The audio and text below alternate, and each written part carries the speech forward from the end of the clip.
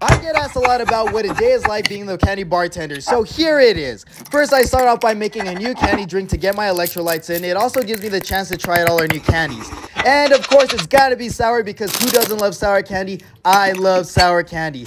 Gotta shake it all up to get all the nutrients mixed evenly. And then I use basil seeds because they're so good for you. And I had to try the prime drink, which was surprisingly really good. Then I make a hearty breakfast because it is the most important meal of the day, with also some Marshmallow Mania cereal and Milky Strawberry because I am really addicted to those. I only have 30 seconds to eat, so I have to be really fast.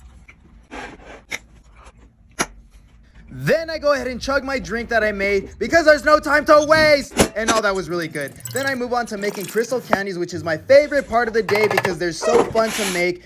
And mixing the colors is honestly really therapeutic. It's really nice. And then, of course, I have to taste test them just for fun.